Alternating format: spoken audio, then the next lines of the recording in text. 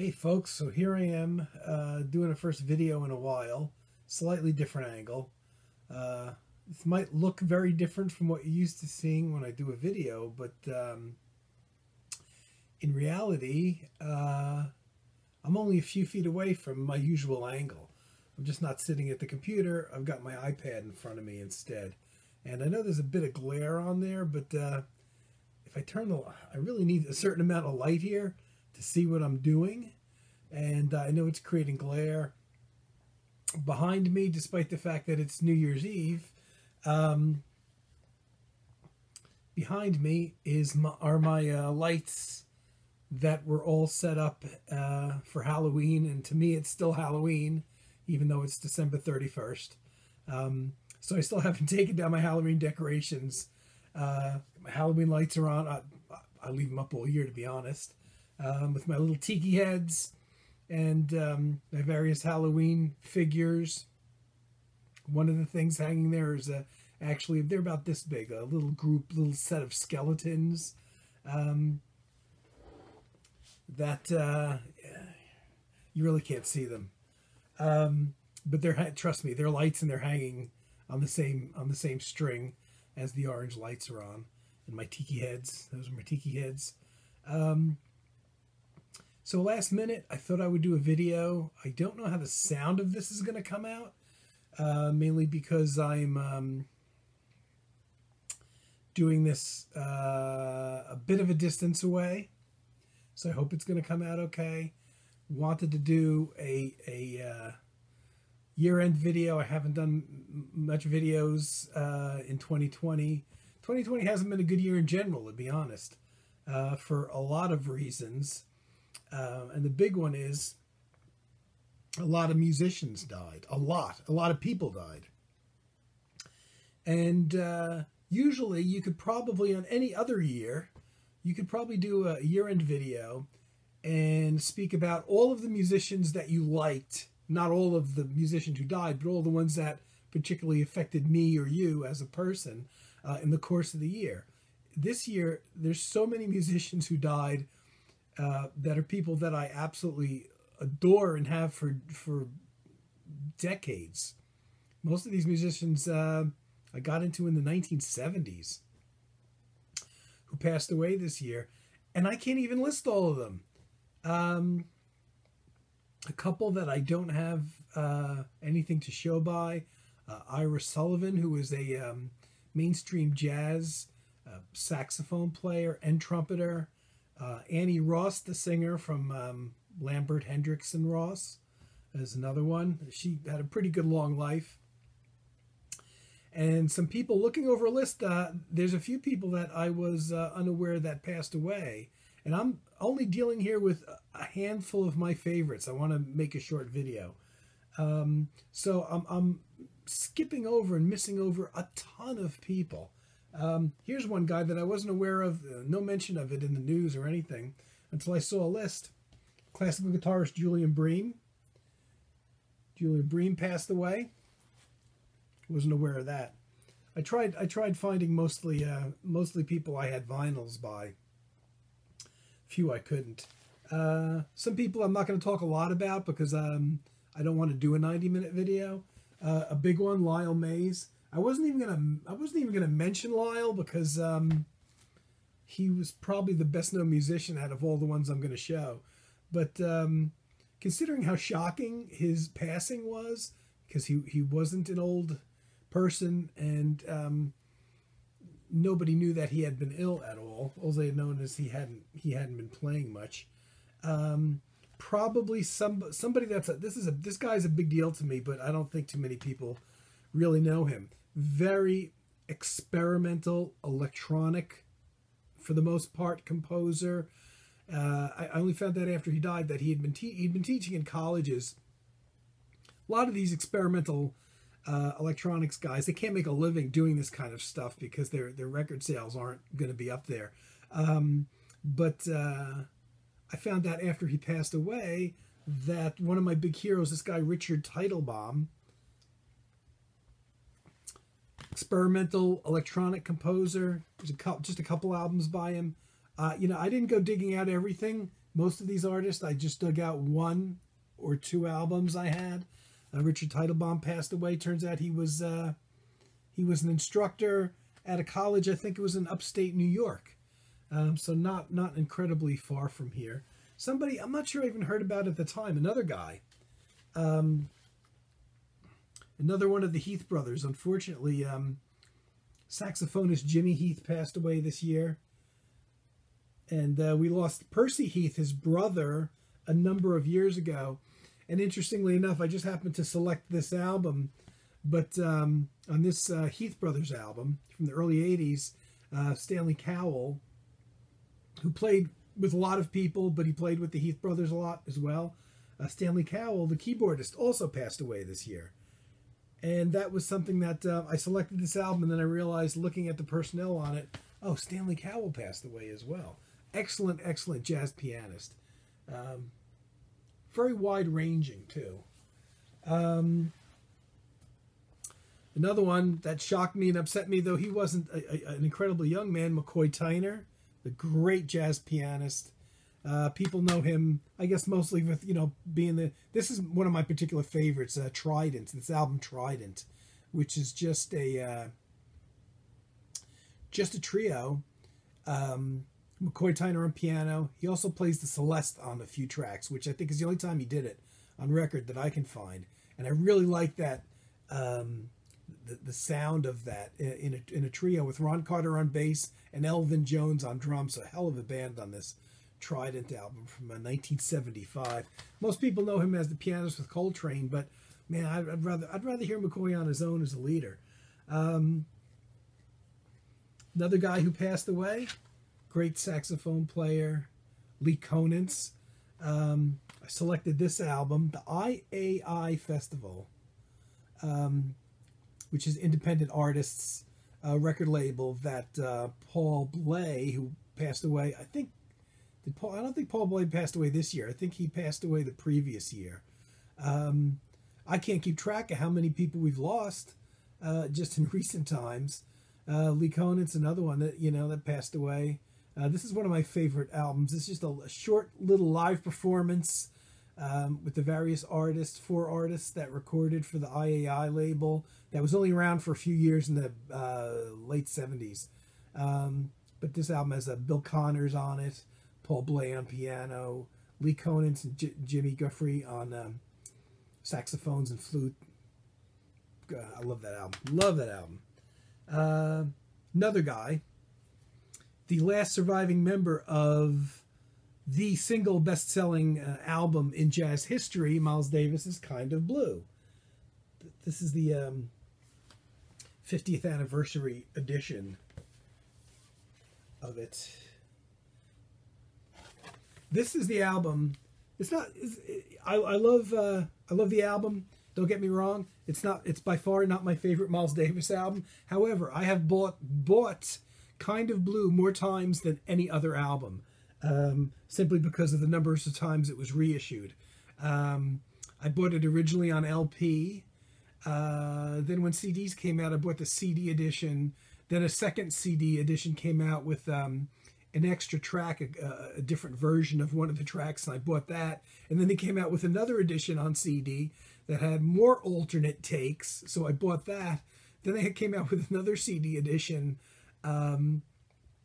where they had corrected the speed of it. It turns out all the previous LP and CD editions, the master had been cut at the wrong speed, so everything was slightly out of key in terms of you couldn't play along with it because it was somewhere between the pitch of the keys.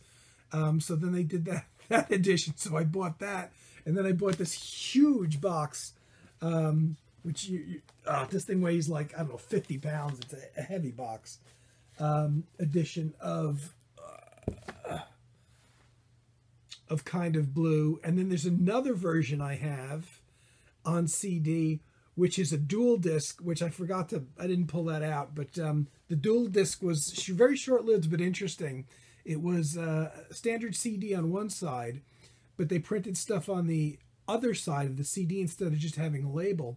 And they would have videos, generally videos on there, short videos about the making of the album, interviewing anybody that may have been around, such as engineers and musicians. So they have the dual disc of Kind of Blue, which if you're not going to go for that huge 50-pound box set thing, if you could find some remaining copies of the dual disc, it's a format that never caught on, but I don't know why. I absolutely love it. Absolutely love it.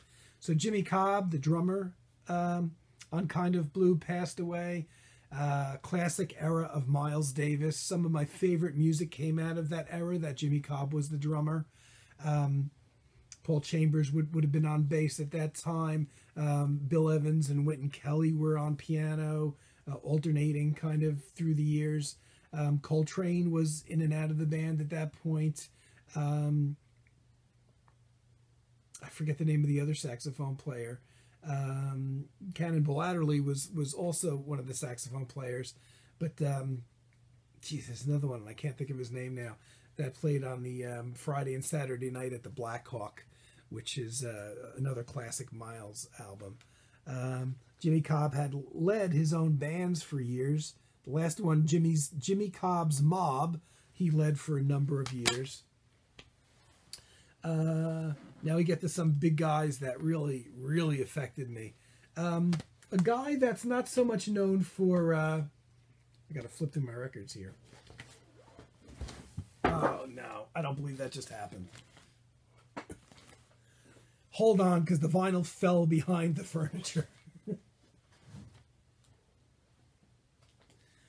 Oh, man. And I can't even get it. I don't even know what album it was. Hold on. I got it. Ugh. I can't believe that happened. All right, so everything's out of order now. But am I going to do a retake? So a guy, my favorite drummer in the world, passed away, John Christensen.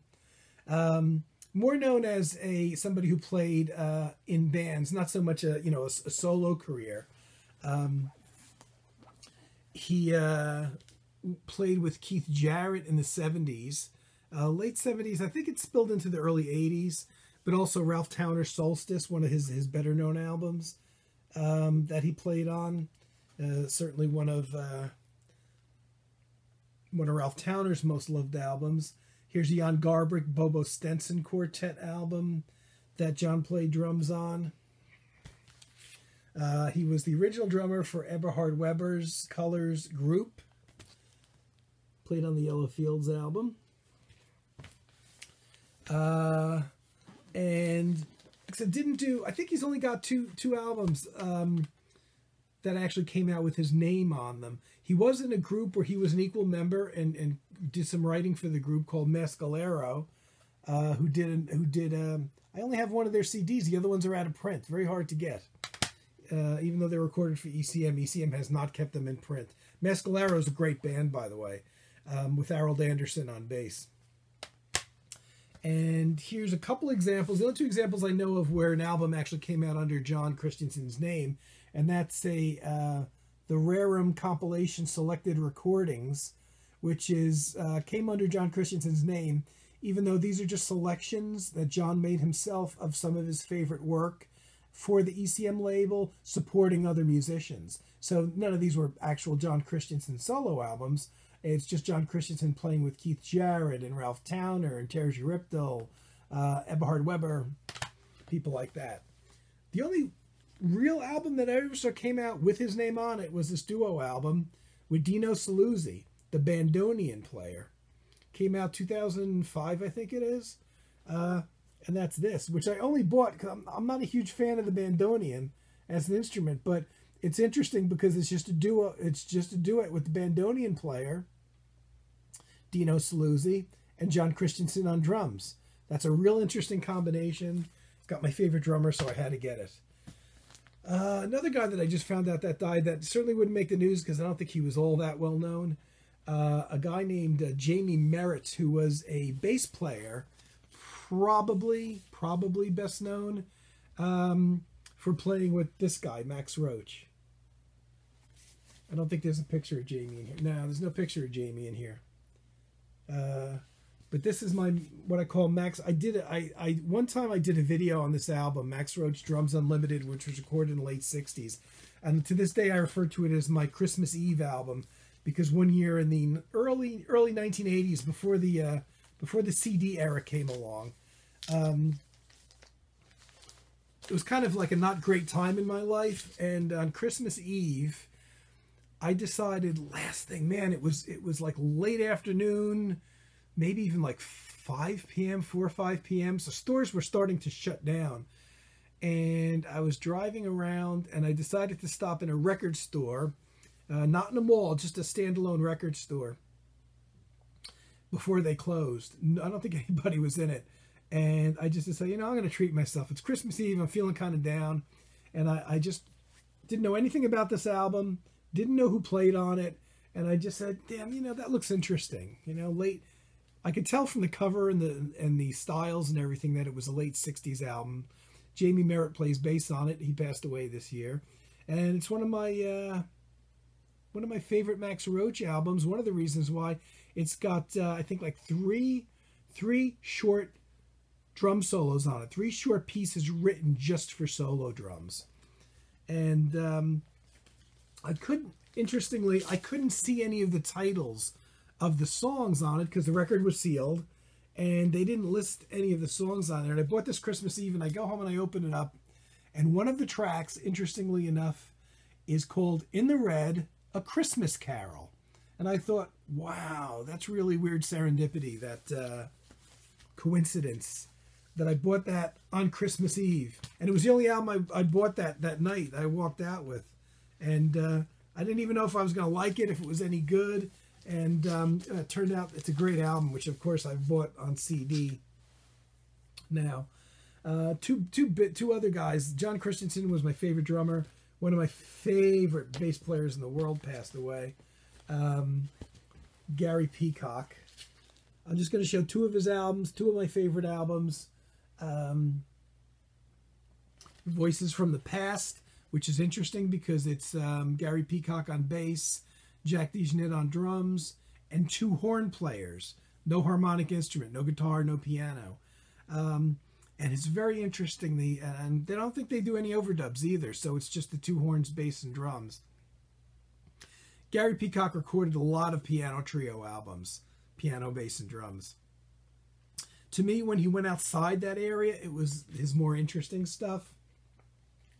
And he actually did 2 albums like this. He did 2 albums with a lineup of 2 horns, bass, and drums. It's one of my favorites, but my very favorite, and the only time he ever did this, December Poems. I love this album. For the most part, Gary Peacock solo. Jan Garbarek plays saxophone on 2 of the tracks on here, but the rest of it is just Gary Peacock solo bass. Recorded December 1977, which was a big year personally for me in my life. It's obviously his most sparse album, being just bass solos. Don't recall there being any overdubbing either. And if there is, it's only on maybe 1 track. So it's going to be a weird experience listening to this now, because I've been listening to this album since 1978. And, every time I put it on, I just had the knowledge that Gary Peacock was still around, still alive. And now he's not. And especially with a solo setting, a solo album, for the most part, like I said, Jan Garbarek does play sax on 2 tracks. But on the rest of the album, Gary Peacock was the only musician creating this. So, I always thought, well, if I could ever interview or speak to Gary Peacock, this would be the album that I would ask the most questions about.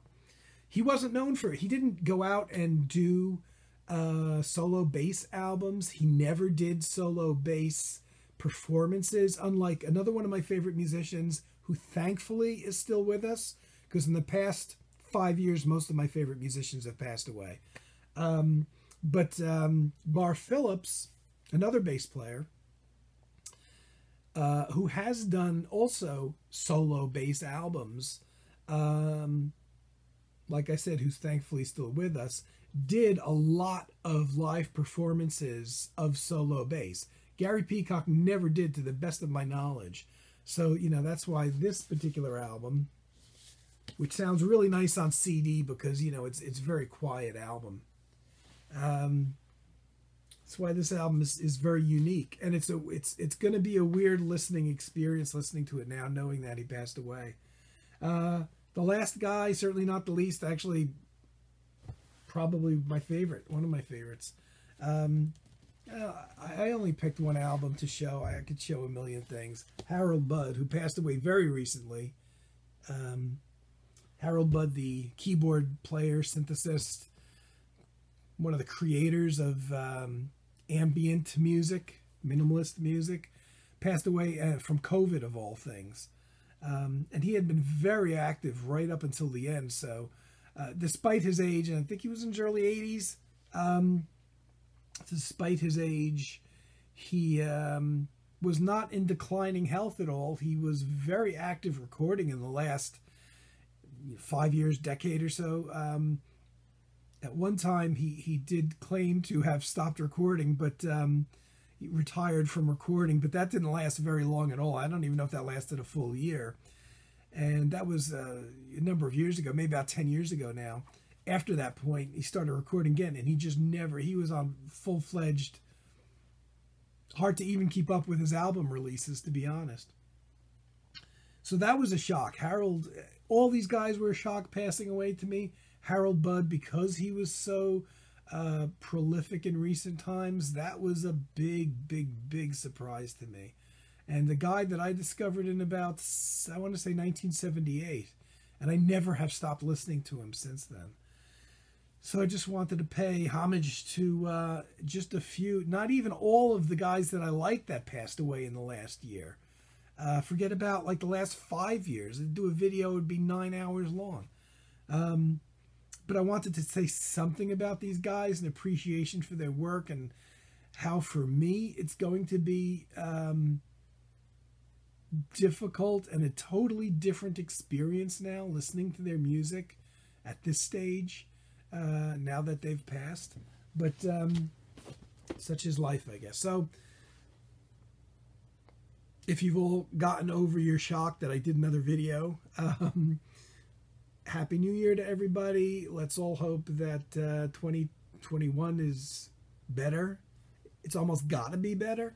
And that's about all I have to say. So take care, everybody, and hope you're all doing well. And I'll come back and do another video at some point.